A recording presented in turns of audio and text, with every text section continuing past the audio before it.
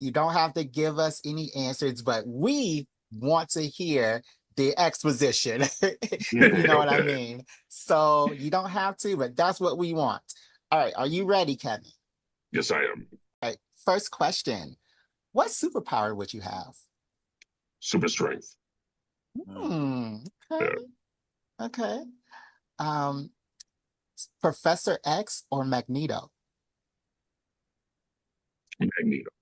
Yep, that's what I said too. All right. How do you feel about the blue Marvel Superman comparisons? Don't like them Yeah. because I think they're too superficial. The only thing I grabbed from Superman is the status of the character.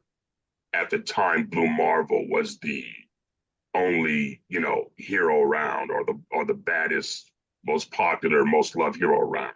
Yeah. That's it. The power set is different than Superman's. The origin is different, Yeah. and so, I don't know. I guess they're just looking at the symbol on the chest and the cape. But Superman's powers are so generic now Hmm. that everyone has them, Yeah. Yeah. so I Yeah. don't He, I don't get the comparison at all.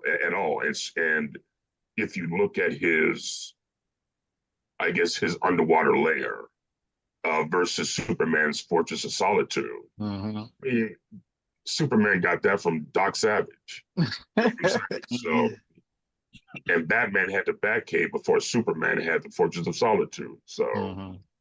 you Right. know, Yeah, that always seemed weird to me. The fact that he's yeah, always at the end of the list, it doesn't have any similarities. Nothing is the exactly, same. So, yeah, exactly.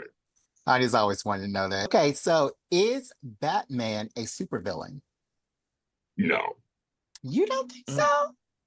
no. I mean, he might be an anti-hero, might be, but I don't even think that fits him. He's a crime fighter, is what he Mm. is.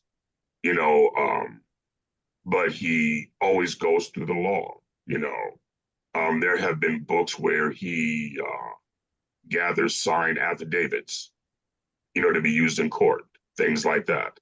A Mm. villain doesn't do that, you know. Mm. So he's not Wolverine or the Punisher. Mm, okay. Yeah, Star Trek or Star Wars? I'm going to choose Star Trek.